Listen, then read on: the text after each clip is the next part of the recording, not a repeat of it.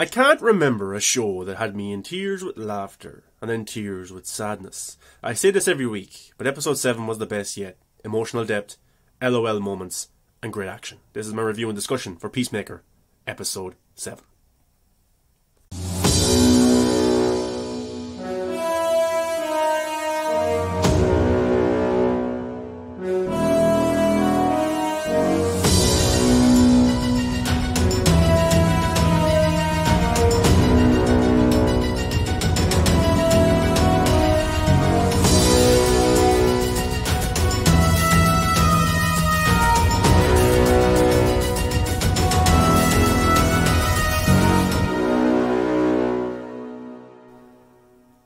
What's going on, DC fans? Welcome back to the channel. I'm your host, the Viking. Make sure you give a thumbs up and subscribe to the channel for a brand new video every single day. What I said in the opening of this video was what I tweeted after I watched the episode. And James Gunn himself, the creator of this show, retweeted it. So that was pretty cool.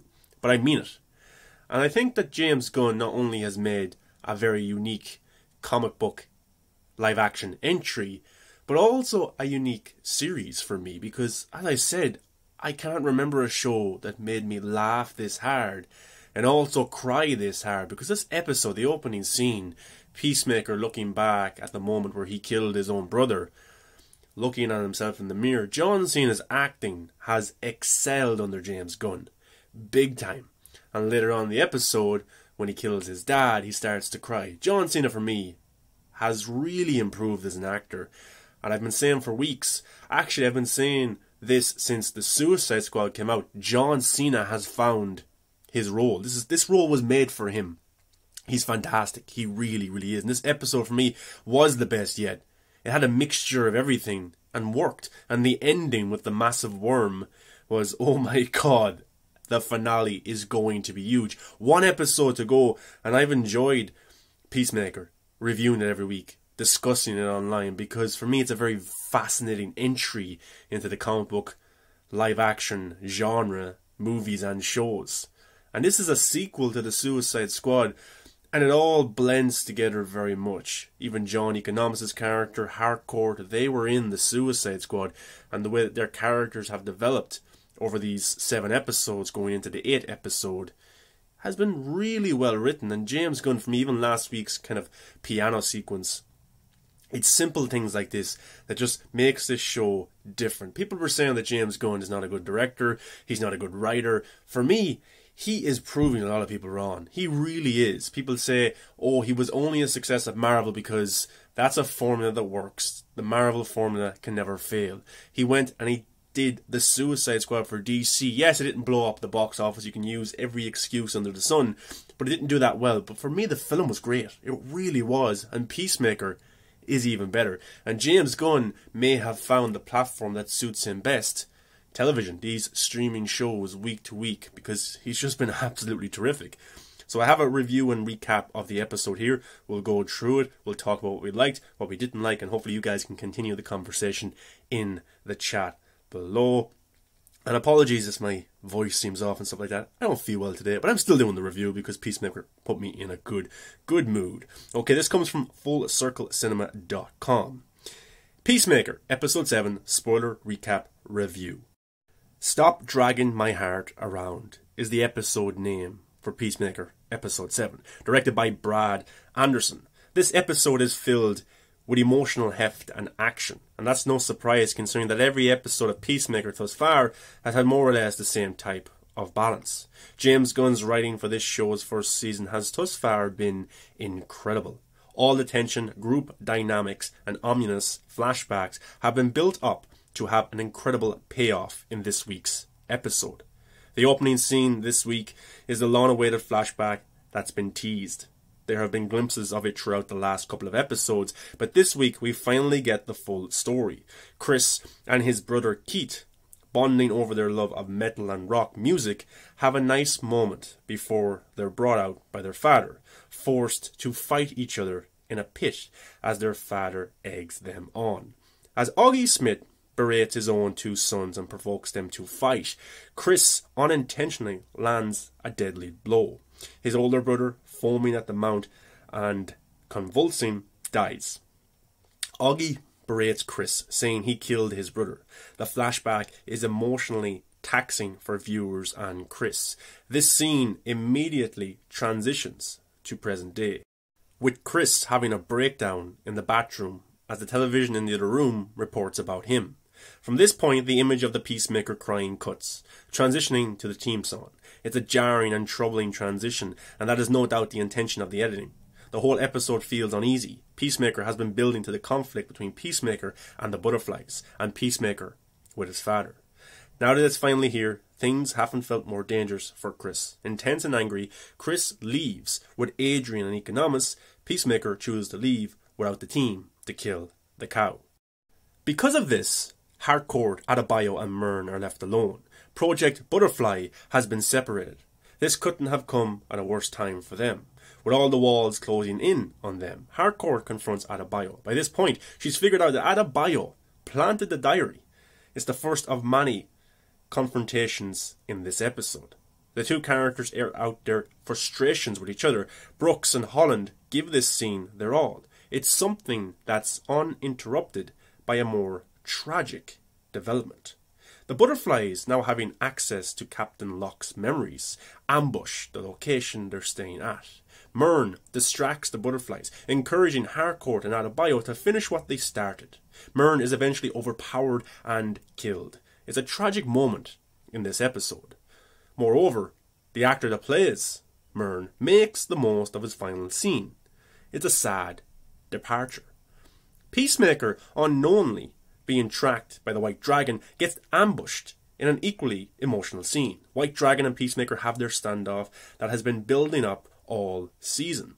Vigilante and Economist do their best to help Peacemaker. However, in the end, Augie is clearly Chris's biggest demon that he needs to deal with alone. The confrontation drags out for most of the episode, cut in between that and an odd judo master subplot. The pacing of this episode isn't as consistent as previous ones, but the premise is still nonetheless captivating. We get to see some expertly choreographed action. Specifically, Harcourt takes on Judo Master in a satisfying one-on-one fight. Eventually, after some assistance from Vigilante and Economist, Peacemaker is face-to-face with his dad in a depowered White Dragon suit. The two are finally on an even playing field. Cena puts some truly raw emotion on display when lashing out at his father.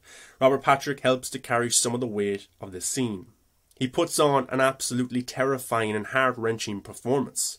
The way in which he berates his own son is sad to see. Moreover, Cena, as Chris, finally lashes out and uses all of the pent-up anger and resentment he has for his father. Rightly deserved, and a satisfying scene to watch. Eventually, this confrontation ends the only way it can, with Peacemaker killing his father. In the middle of his father berating him once again, Chris finally pulls the trigger, ending his father's life. This scene is absolutely heartbreaking, as we see Peacemaker at his absolute lowest. James Gunn and the episode director Brad Anderson work in tandem as writer and director to craft a truly satisfying ending to this sick relationship between father and son. With Eagly injured in the scuffle, they take him to the vet, where Adebayo and Harcourt meet up with them. With almost every member of the team discouraged and at their lowest, they find a new leader. Jennifer Holland shows a new side to Harcourt, stepping up and providing leadership with Mern gone. While the sense of belonging and family might not be there for Peacemaker anymore, he still decides to step up. The rest of the team does too, in yet another incredible slow-mo walk, Eagly included. Overall, the seventh episode this should be, of Peacemaker, while containing some pacing issues, still makes for a fantastic episode. Everything has been set up for one final confrontation with the Butterflies, and the reveal of a monstrous and gigantic cow leech-like creature leaves viewers excited. The finale for Peacemaker is sure to be something special, and that comes from FullCircleCinema.com. Totally agree. Cannot wait for next week's episode, because the massive worm reveal gets me excited to see how they're going to try and take down this monster. And also the butterflies are there as well. This episode for me was the best yet, but all 7 episodes have been a lot of fun. You know, laugh out loud moments. It has emotional depth. And James Gunn, as a writer-director, has just been fantastic. And the team that he has brought in, including the director for this one, Brad Anderson, have all done amazingly well. The music, again, is top-notch. My Spotify playlist is amazing because of this show, and that's awesome. And the White Dragon deserved to die. He was terrible to his son. He's the reason one of his sons is dead. You know, it just, for that kind of relationship to end like that, it was sad, but it was necessary because it was something that was holding Peacemaker down. And it made Peacemaker into the person that he is now, which is sad, but also it might be good because he might save the day. In terms of next week's episode, because Earth's only hope is Peacemaker right now and his group of misfits. Now, maybe the Justice League will show up. I don't know. I expect to see a cameo next week. There's been rumours. I won't say what they are in case you haven't heard about them and you want to be surprised. I don't know if it's true, but I just won't say them anyway. But yeah, looking forward to next week's episode. Great episode this week again. Judo Master kind of had a random subplot, as the article said, but he'll probably come around as well, because what does he know? Because remember when John Cena's Peacemaker and him were fighting just before he got shot by Adebayo, he was saying something like, listen to me, the butterflies are not what you think. What was he talking about? And will we see Amanda Waller show up as well? Because I think that, do you know the way in the Suicide Squad Amanda Waller was kind of covering up the kind of big operation by the American government? Peacemaker was sent on a separate mission. And then in the Peacemaker series, Adebayo is sent on a separate mission. But I don't think Adebayo knows everything. I think Amanda Waller is hiding something from her daughter and the team. Big time, because she's not stupid whatsoever. But what exactly is she hiding? And how did Judo Master know, if he does know? I hope that's resolved in the last episode, or it will be a big what the hell was that moment, you know? Because I want to see what Judo Master knew. Looking forward to seeing the big battle against the butterflies next week and that giant worm, which is massive and looks absolutely scary. But guys, that's my review, discussion, thoughts of Peacemaker episode 7.